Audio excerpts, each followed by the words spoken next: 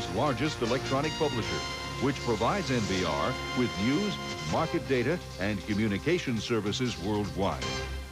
A new movie and entertainment studio was launched today in Hollywood, but this is no ordinary studio. It's headed by three of the biggest names in entertainment, giving the new venture instant credibility and a lot of clout.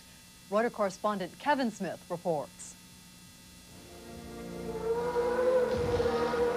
Take one part the creative genius behind Jurassic Park, the biggest movie of all time, one part the driving force behind this year's box office champ so far, The Lion King, and one part the billionaire entrepreneur who built successful record companies around acts like Nirvana. What have you got? Good morning. Morning. Hi.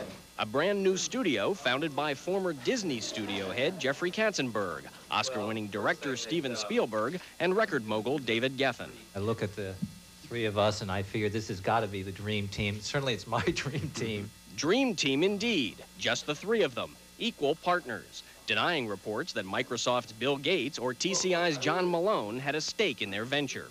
The studio, as yet unnamed, will be in 5 businesses: movies, television, animation, records, and interactive new media.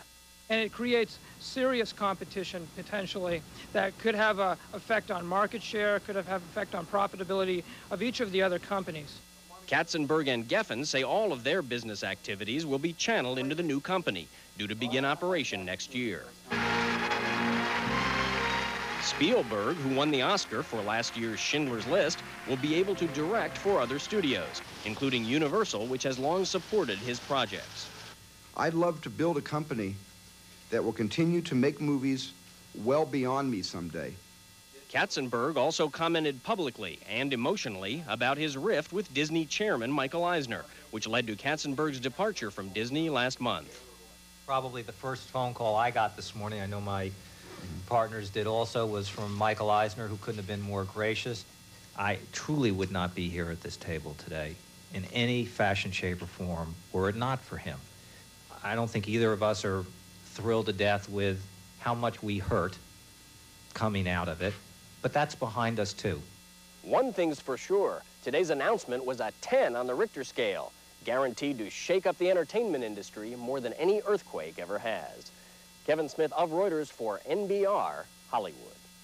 CBS fumbled in the third